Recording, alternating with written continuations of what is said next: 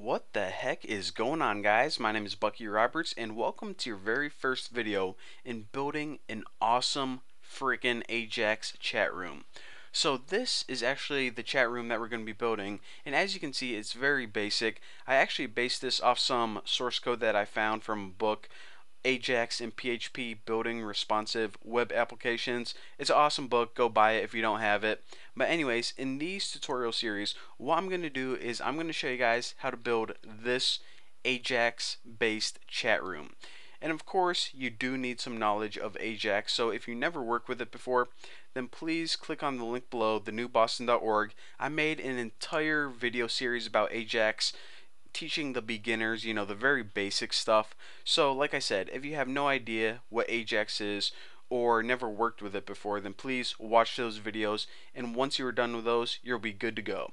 So here is the application right here, and there's some cool features, but of course it's very simple. I didn't want to add too many features because right now it's very easy to integrate into your own web application. So let me go ahead and show you guys a quick tour of it. Basically, of course you text like hi, my name is Bucky, and of course you can spell stuff wrong if you want to, and press enter, or you can press send, and then of course it goes to the database. And just to show you guys that this actually does work, I have my iPad right here, and I am pretending to be someone named Emily. So let me go ahead and send that message, and of course I typed STFU on my iPad, and my cursor's right here, and I'm typing on my iPad, he whatever, send. So boom, there you go. And this can have unlimited amount of people, or you can set it just as a private chat, one-on-one. And some other cool features is that you can change your name from guest whatever to Bucky. You can also change your text color to, let's say, red. This is red now. And some very simple features. So like I said, it's a very simple yet very awesome, amazing Ajax chat. So let's go ahead and get started and figure out how to program this bad boy. Now of course, all of these messages are working with PHP and MySQL, so we are actually storing all of these messages and all of this information in a database. So let's go ahead and make that database first, and also we need to make a user that can access that database. So I actually got a small account on HostGator, but you can really use anything. You can even test it out on your local machine, but it's really easy. Just buy like a hosting account for like $3 a month. Now if you click on MySQL databases, then it says go ahead and create a new database, and you guys should know how to do this already, hopefully. But if you never work with MySQL databases with the control panel, I'm going to show you guys how to do that right now. So there was the testing database that I made before, chat1, but for these tutorials I'm just going to name this chat and press create database. And you actually want to save this information. So actually if I do this, database chat, I'm going to save it in a file. And we want to save this because we need the information later on whenever we're programming. So my database is called Bucky_chat. Now I'm going to go back, and now I have to make a user to access that database. So Bucky, I'm just going to name my user chat, and I'm going to generate a random password. Copy. I've copied this in a safe place. Use password. And create user. So the user is called Bucky_chat.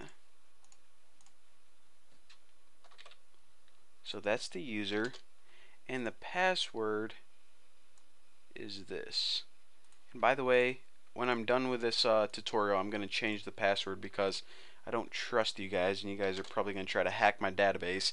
So that is basically how to do it, and I'm actually going to show you guys how to make the config file, and then I'm going to change my password. But anyways, go back, and now we have a database created, and we also have a user. But the user doesn't have access to that database yet. You need to give that user access to your database manually. And this is how you do it. Scroll down and you're going to see add user to database. Find the user that you just created, Bucky Chat. In the database, Bucky Chat. Probably shouldn't name those, the same thing, but we did. Effet and Adam. Now, not Adam like, a person named Adam, but add him or her to the database, depending on if your computer's male or female. Now, typically what you want to do is you only want to give them the privileges that you need, but just for this tutorial, I'm going to keep things simple. Go ahead and give them all privileges, make changes, boom, roasted. So now this user was added to the database. Now you can go ahead and access it, and our PHP database is almost set up. We just have to add a table real quick. But before we do that, I actually want to show you guys how to make the config file. So I already made a single file before I even started making this tutorial, and that's my config file. And this is basically the file that establishes a connection to the database. So this is how you make that. Of course, it's a PHP file, and you guys probably have done this plenty of times before, but for anyone who, this is how you properly set it up. Even if you've done it before, then it's good to watch. So the first thing you want to do is define a couple things actually. The first thing is DB host, and this is just a local host. And anytime you have a script and it's just running locally on the server, because this PHP file, it's not going to run on your computer, it's going to run on the server. And of course our database is also on that server, so that's why you can type localhost instead of specifying the IP address of the server.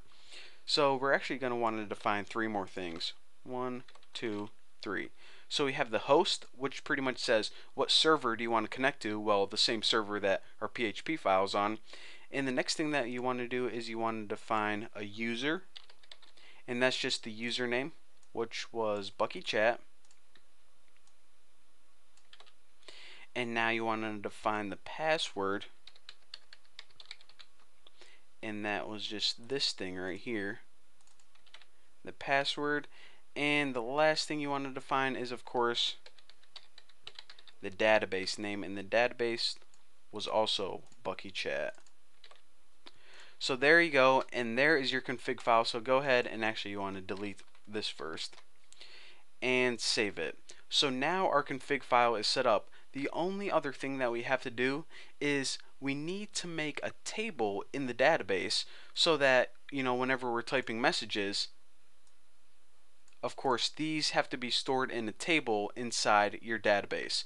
So that's what we're going to be doing in the next video. But for now, thank you guys for watching. Don't forget to subscribe, and I'll see you guys in the next video.